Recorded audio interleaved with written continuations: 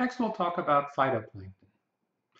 Photosynthetic organisms in the plankton are called phytoplankton.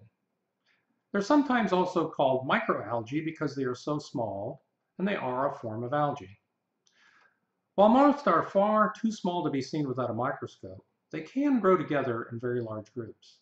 In fact, the dark green color of many ponds is due to the presence of very large numbers of tiny algae.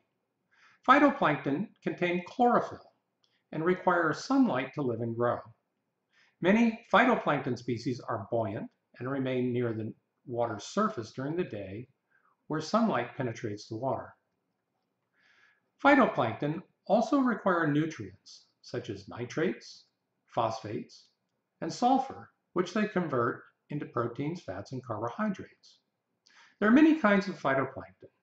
One group, called dinoflagellates, use a whip-like tail called a flagella to move about in the water.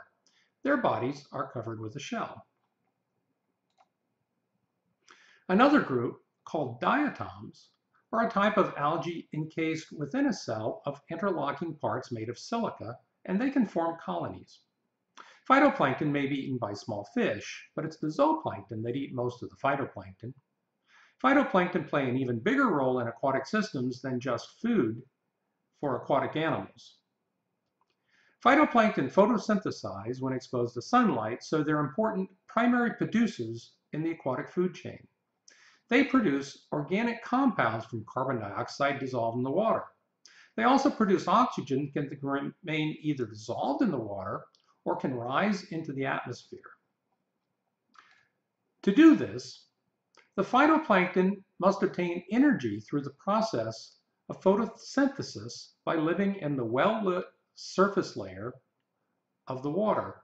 This is termed the Euphotic Zone, where Eu means true and photic means light. Euphotic Zone. This takes place in the Earth's oceans, lakes, and in other bodies of water. Phytoplankton account for about half of all photosynthesis that occurs on Earth.